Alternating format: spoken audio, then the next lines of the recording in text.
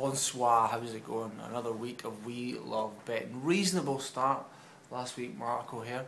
1 out of 3 your Football League tips. But of course you're in Berlin. Give us sum it up in one word. Your stag do in Berlin. Can't really remember any of it.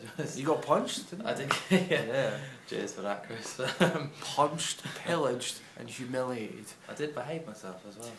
Well, the girlfriend will watching, so you'll have to say that.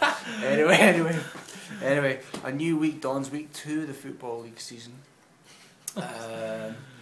And your first bet is first team. Two teams who got off the winning start last week in the Championship, but you're taking one of them to make it 6 points out of 6 on Saturday. Watford against Bournemouth. Who are you tipping to win here?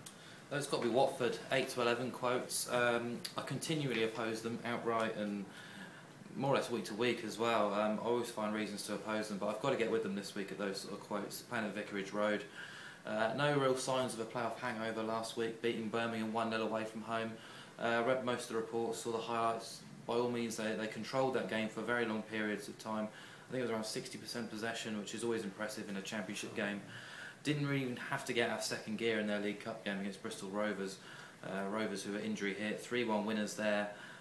Their squad's just full of options, full of talent as well. So when they're in the mood, they're very hard to stop. And you look at last season, they won 6 and drew 2 at home against the bottom 8, scoring 19, keeping 4 clean sheets.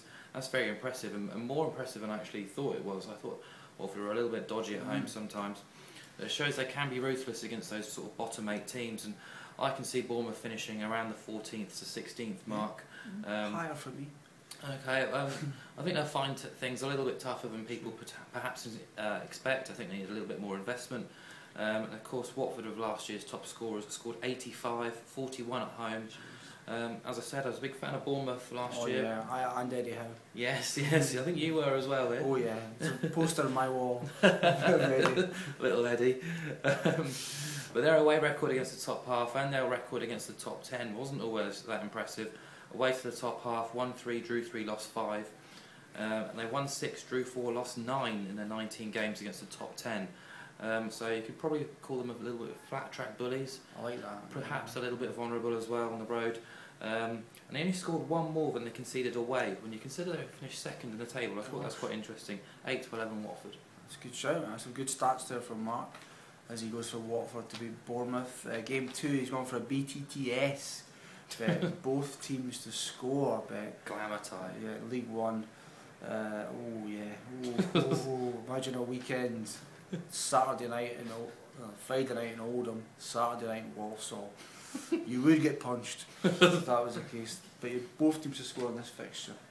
Yes. You just need to look at their opening weekends. Oldham beat Stevenage 4-3 away from home. Walsall sort of Tranmere 3-1. Both teams scored in both games. Both teams got off to winning starts. 10 goals in those 2 games. I think you need to take a little look at take stock at Oldham really with Lee Johnson in charge. He's basically gone out this summer and bought just attacking players, ignored the defence, and Voto's gone to Barnsley, just buy loads of attackers and hope for the best, and it seemed to work against Stevenage. And I think that's going to be an excellent pointer for us. I think they're going to score plenty of goals, concede plenty too, and be quite entertaining. So at 10 to 11, I think this game's been priced up on last year really, where Oldham are quite a dour and dull team to watch and follow.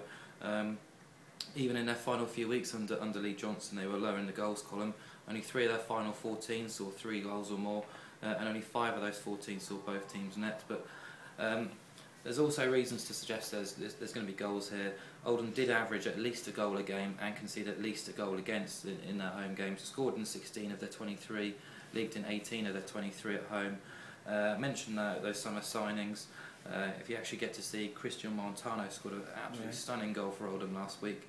Then you look at Walsall. Well, they lost over 40 goals worth of talent in the summer, but early signs are Craig Westcar is going to fill that void. 2 goals last week and proved a handful in midweek as well against Port Vale in the Cup. Like Oldham, they're going to be rebuilding this summer or this season. Beat Vale as well, conceded as well, so both of their games have seen both teams score.